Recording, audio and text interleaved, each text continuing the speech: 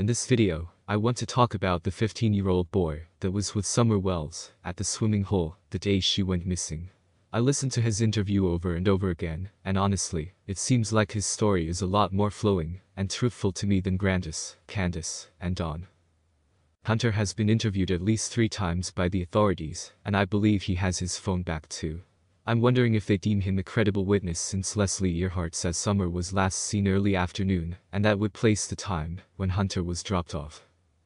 Grandus, Candus, and Dawn have a lot of the same statements, which is like a script. In my opinion, they have discussed the script many times, and that's why it's the same. I will deal with the statement that both Grandus and Candus made, which was exactly the same, and really stood out to me in another video. For now, back to Hunter.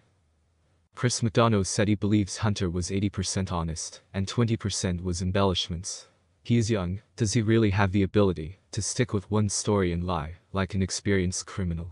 Ask yourself that. I can agree with Chris Mcdonough.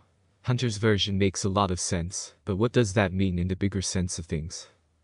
He spoke about Andy, which was concerning to me all along, but even more so now, after Jodiesue came out with the most horrible allegations against Andy and kids on 110 Ben Hill Road.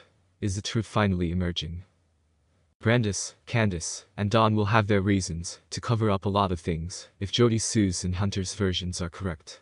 They allowed a lot of underhanded things to go on at their property. That's reason enough to come together, make a script to cover their own asses.